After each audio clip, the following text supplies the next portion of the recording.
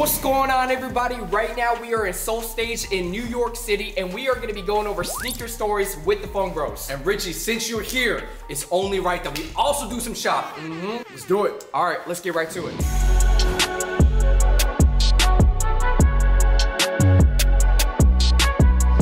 Alright guys, so the last video we just did, obviously the sneaker regrets, Black Hat 4s, Fire Red 5s. Still regret them?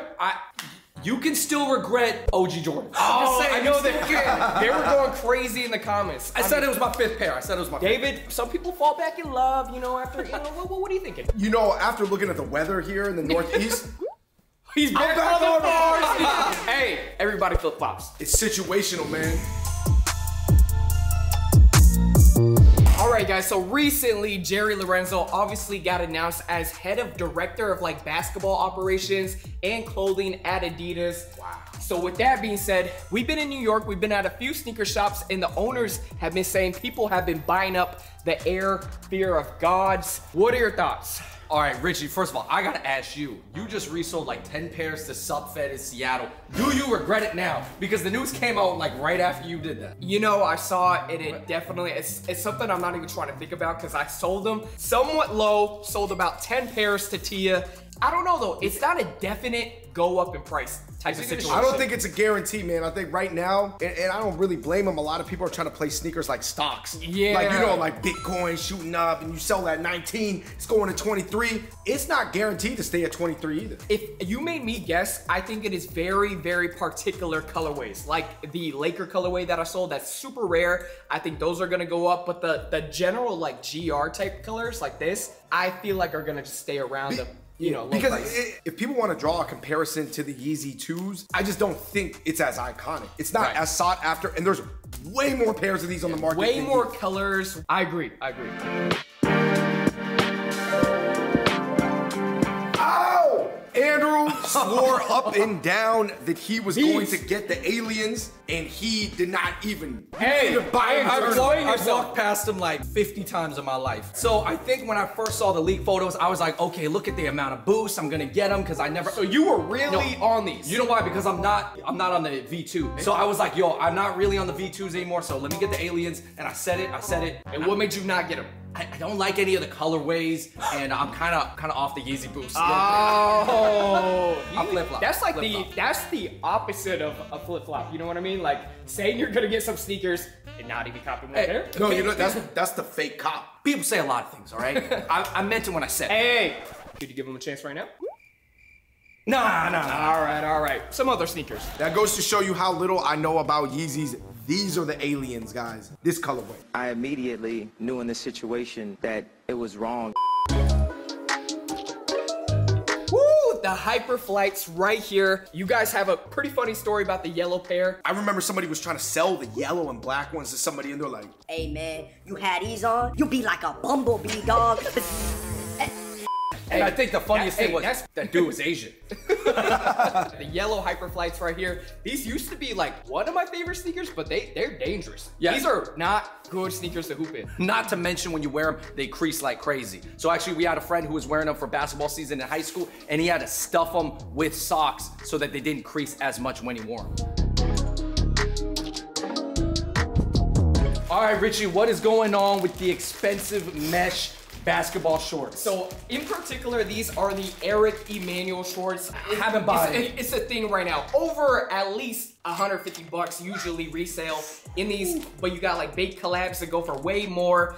I feel like it's a thing right now to wear like expensive basketball shorts even while you're hooping, like training. You know, like a lot of NBA players have been doing it. yeah, there've been a lot of NBA players, from what I've seen, they've been wearing like fashion while training. They'll rock. All right, so here's the fit. A pair of like regular hoop shoes, maybe Kobe's, a pair of these, you know, in a wild color, and then like a vintage tee, and they'll still be rocking some ice. Like that's the look right And now. they're doing the Chris Brickley drills. Yeah, Chris Brickley has to be there. I'm pretty sure we're talking about Kelly Oubre. Kelly Oubre, But a Jordan Clarkson. I feel like this is interesting because it's kind of like a throwback material, almost reminds you of like the grade school rec basketball shorts from back in the champions. Yeah, because these are not dry fit. These are not like the high tech ones. There's no like triple stitching or anything No, to they're justify the price, right? They're just really standard mesh shorts, but they've been going crazy crazy lately. Even the general colorways sell out immediately. So yeah, Eric Emanuel definitely has been doing his thing, but now he's trying to cross over to like sweats and athleisure. I'm curious to see how people receive his other clothing as well.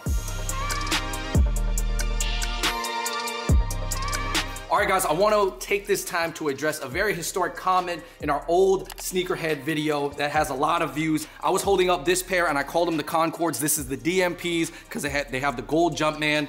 Obviously not the Concords. This is the Concord. Call it by what it is. And people were like, yo, that's the DMPs. I see what you're going off a colorway. It was a mistake for a sneakerhead. My bad. I've learned. David, we're in the Supreme Stone Island section right here. Obviously, you have Stone Island Supreme jacket, sweatshirt. Right. What is your thought process when you cop something like this? It's not every day you get expensive pieces like this. So if you are gonna get it, what's your thought process? All right, let me break it down. I don't want to end up the Stone Island meme of where it's like, they don't even know what we're. So you're trying to shine, basically. Right. Yeah. And then I kind of, I'm getting grown, so it's like grown but staying young. Supreme Stone Island, boom. I feel like anytime with the Supreme, you're getting the best of both worlds from both brands, right? So you're hitting a lot of different benchmarks.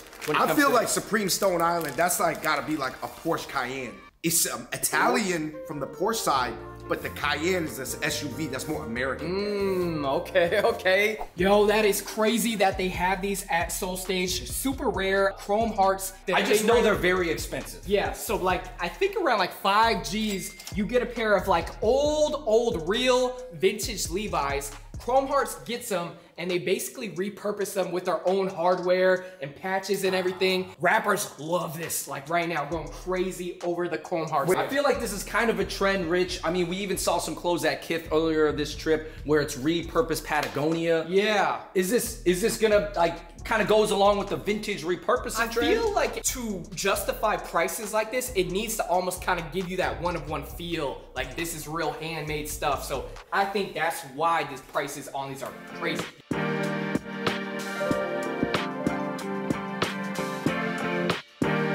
I know that New Balance as an entire brand, whether it was on the retro side or performance side, had a huge year in 2020. Definitely the Emilion Doors 550s crazy this year. You have the gray pair, green pair, navy pair, and the red pair. Those are fire. And if you wear them, you gotta roll up your pants.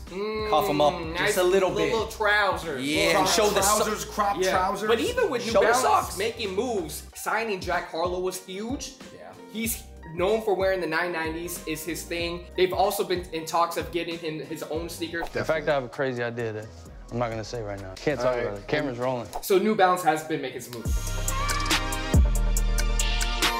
All right, so right here we have the Li Ying's. Crazy, man. I seen Wale rock these for lifestyle. This is an insane sneaker, kind of like your Hokas. Yeah. They remind me a little bit. Really bulky, kind of trail running, super future. Shout out to Li Ying, they're coming up with some very, very unique designs. And thinking years back when they were just making these basketball shoes that were hard to get, I wouldn't imagine that you'd see their shoe now here at Solestage. Yeah, they came a long way, I feel like. From the Baron Davises to this. They had Baron Davises? Back in the day when he was on the Clippers. Oh, real plain, real plain. Yeah, they came a long way. Yo, Rich, what do you think about all the dunks and all the Air Jordan 1s coming out in these like 1985 collegiate colorways? It's just like white and then like varsity red, white and the purple. I think people are respecting them because they are, at the end of the day, still OG colors. Like the metallics, even though they look wild, the sneakerheads respect them because they were once an original.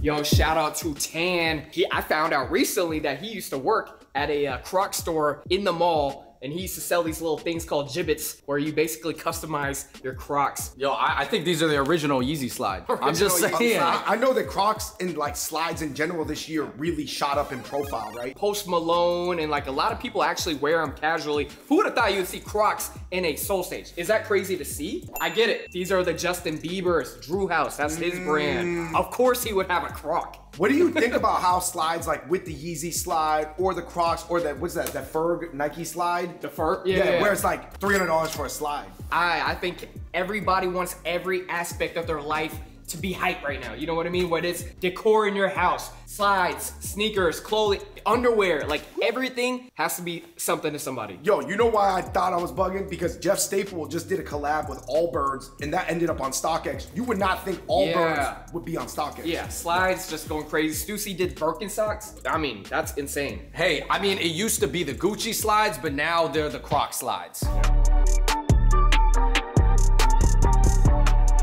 All right, so we went over some stories. Right now, it will be the time where we pick up a couple sneakers. David said he was eyeing the Union 4s. Andrew, you gonna get the aliens?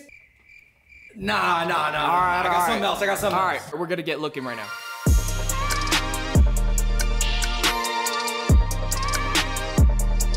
Woo, okay, so the sneakers we are gonna be getting today. David, the Union 4s, solid pick right now. Wear them 5 times a week. And then I just sold my pair that was super beat, so I'm going with the Air Fear of Gods right here. Still pretty cool in price. What about you? All right, man, I'm gonna go with the alien. Oh! I'm gonna buy them. I'm gonna wear them, try them on, you know, like, get a feel for them, think of some outfits. All right, those are the 3 sneakers. Let's check out.